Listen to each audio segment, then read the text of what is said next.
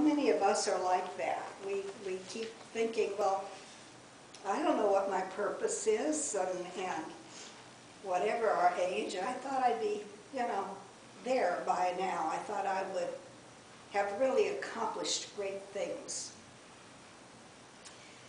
And the bottom line is you need to go within to find out if you are doing what you're meant to be doing. And I know it was quite a come down for me when I finally did go within and say, what's going on, God? I thought, what should I be doing? And the answer came just like that. You're doing it. We don't begin to give ourselves enough credit for what may be the littlest things in life. We think, well, yeah, everybody does that. Not necessarily. Not necessarily. And quite a lot of that is how we were raised. Because if you stop and think about it, if you were blessed enough to have a mom and a dad in your life, you either learned you wanted to be just like them when you grew up, or, I don't want to be like them when I grow up. Now, sometimes our perception does change. The older we get, the smarter they were. But I look around in today's world, and there are so many children that do not have the blessing of a mom and a dad in the home. And, I'm all for women's rights and equalization, but there are a lot of good men in this world too. And I know from our boys, all three of them being teenagers at the same time, if I had not had Ron, a remarkable dad and granddad, I would have completely lost control of them. That can happen at any age too. My mother always said, oh, Jeannie would have been spoiled rotten if it wasn't for her dad. And that was pretty much true, because any of you that knew my mother knew that she unconditionally loved everybody. And she had lost her mother at a very young age. So nothing was worth arguing about, in my mother's view. Daddy didn't see things that way. And so he did provide a very good balance. But he taught me things that my mother wouldn't have. He taught me how to throw and hit and catch a baseball. Now, I guess my mom could have done that because she played all kinds of sports. I have newspaper clippings featuring my mother in high school with baseball and basketball. And it always was a little bit of a disappointment to her that I wanted no part of sports. But I learned from both of them. I was blessed to have my dad till he was in his early 80s. And when he passed, it was one of those things, when you love somebody, you really don't ever want to let go of them. But men are usually very, very prideful. And when a man reaches the stage where he can no longer do the things that he wants to do to care for his family,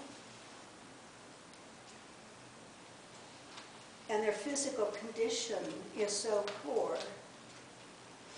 we have to let them go, no matter how much we love them, because we can't stand to see them suffer. Well, along came Jim McConnell. We know Jim is the father of our church. Jim and Betty McConnell and Betty's parents, Ed and Betty, their names are on the charter of the church. So are other people's names, but they were the four that stayed and helped this church until they went to the world of spirit. Others on the charter, you would recognize the names, but one by one they left, most, to go to Casadega. It's work keeping a church going. So it's never one person's church. The church is everybody, especially the members, but the visitors too. Because every time you walk into the sanctuary, you're bringing hope, you're bringing your own awareness and understandings, and we can learn from one another, and we do. Right now, we're still having to be very careful, of course, because of this COVID-19. And so, masks are uncomfortable, but we wear them. If Rosie was any closer, I'd be talking through this. We do what we can because we're spiritualists at heart, whether we're a member or not, because our healing prayer says, and I will do my part. So we wear a hot, uncomfortable mask, and we scrub all the time. I hope we keep the scrubbing in place long after we don't have to wear a mask anymore. But you know, when you come to this church, you are following a tradition of spiritualist teachings. Our religion is not as old as some of the bigger conventional religions. But you know, the one thing that just fills my heart is people come in, they hear a couple of sermons, they see our healing prayer, they see our declaration of principles, they hear our personal responsibility, and they say, it makes so much sense. And it does. It does. Of course, because we accept those ideals, we cannot blame someone else, and we're not going to get bailed out right before it's our time to go. We're responsible, so we do have the give and take. We make mistakes, still. We have to try to learn, but you know, there are just a lot of things we can do wrong. Hopefully we learn each time, and we don't have that particular lesson again, but there will always be another. That's how we grow. That's how we acknowledge, hopefully, that we could have done things better. And then if we keep that in our mind, we've got that lesson, then it's on to the next. You know, Father's Day doesn't get quite as much attention as Mother's Day, but it's still very important. It's very, very important. And we've had wonderful men here in this church who support it in every way they can. As I said, Jim McConnell is considered the father of our church because he was here through thick and thin. He did many, many things anonymously. He never wanted to have credit for all the things he did. And he was a beautiful healer. He was, at one time, a Baptist Sunday school teacher. He received a horrific accident that left him in a coma for 3 weeks, burned from head to toe. He said the nurses would cry when they would have to put him in water and debride the skin, the burned skin, because it's excruciating. And he said he never felt that. He said, you know, I was up there somewhere looking down at my body and my body being worked on. He definitely had a near-death experience. And when he came back, he just felt differently. And in talking with the Reverend Elizabeth Edgar, who was already a part of a church that this came from, and at one time she was the secretary of our national organization, they met and they started talking. And Betty said, "Have I got the place for you?" And it made so much sense to him. He became the most wonderful spiritualist any of us could try to be. And the reason he was so wonderful was because he knew. He knew God in his heart. He knew our spirit guides. Our loved ones were still with us. And he told everybody he could. I'll never forget the first time I walked into this church when it was in a little plaza in Winter Park. He opened the door. At that time, his burns were still very visible. And he said, "Welcome. I love you." He gave me a big hug, and I thought, well, that's different. But he did. One of his mottos was, "I love everybody. You're next." So Jim was a wonderful father, grandpa, in our case, my stepfather. And that was a fine line to walk, because at that time I was pastor of this church, and he was the founder of the church, and now all of a sudden he's my stepfather, and it made for real interesting dynamics. It really did. We did not always agree on things, but he would listen, and I would listen, and we would both learn. So I grew up hearing about Father's Day. I mean, you know, we got Daddy a card and so on, and I was just stunned to find out that Father's Day, the idea of it started in 1909, but it did not become an actual recognized holiday until 1962.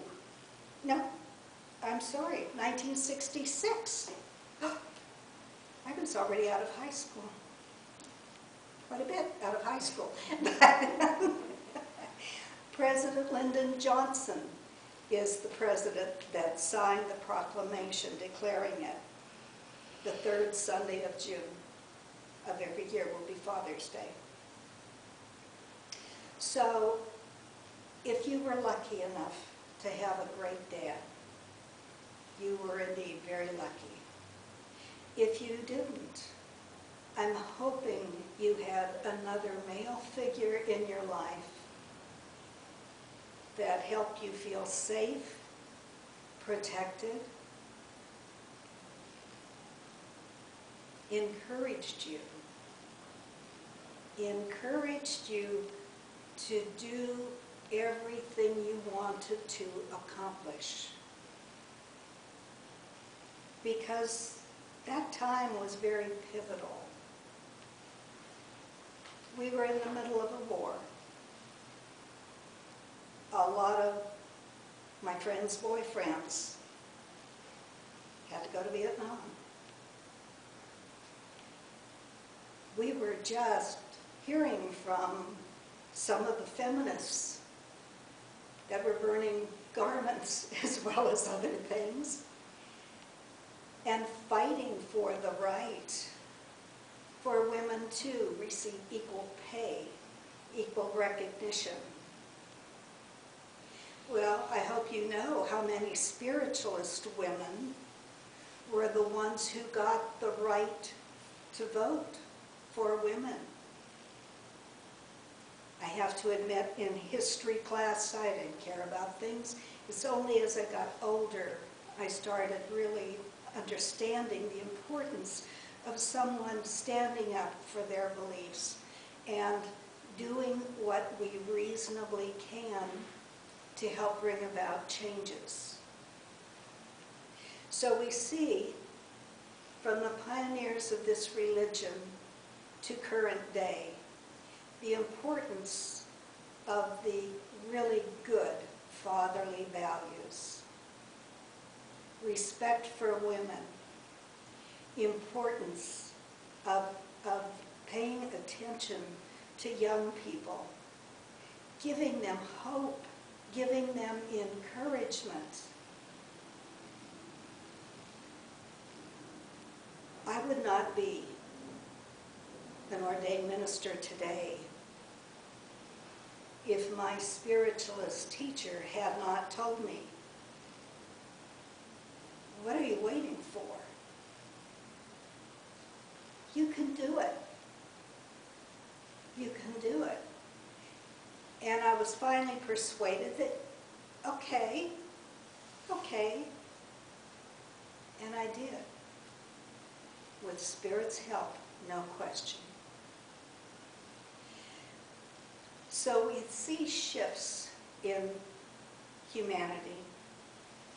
We see men and women who are very insecure about themselves, and so they get out and they argue with everybody about everything. We have peaceful protests, which is wonderful. We're so fortunate and blessed to live in a country where we can do that. We can protest. But have you ever noticed the man with the noisiest car, the bigger wheels, the music blaring, is usually someone that's not so sure of themselves. So they're not going to give anyone a chance to know that. They're going to just bombard you. Have you ever noticed, I want to say the real men, who are quiet and centered? They know who they are. They don't need to broadcast it. They're the ones who are quietly doing what they can to lift others up. Not their own families, not just their own families, but to lift people around them up. So when we see a gentleman opening a door for us, ladies, don't get all huffy, I can do it myself. Thank them. And if there's a man that's got his arms loaded, don't be too proud to open the door for him. It'll shock the socks of him, I promise. What this world needs right now is understanding, is compassion, it's kindness. And as spiritualists, we know that. So even in these times when everyone is especially tense and many people are seriously depressed, we have to go that extra step and do what we can to reach out to others. Don't forget prayer. Prayer is phenomenal. Think of someone and just send them love. And we know that every person that God touches because of your prayer, that person is going to feel better. They're going to be lifted. And they will have an impact on people around them. So never underestimate the power of love. Never underestimate the power of prayer. We're all in it together. We may as well make the absolute very best of it.